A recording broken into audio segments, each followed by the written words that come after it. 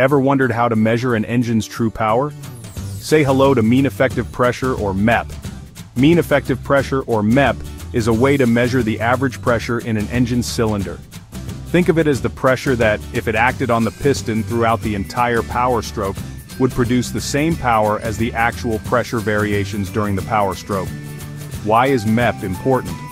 First, it shows how well an engine converts fuel into useful work. Higher MEP means better efficiency and performance.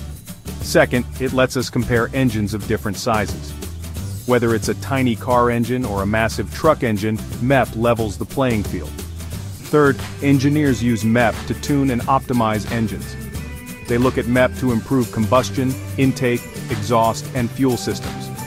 Lastly, a higher MEP means more torque.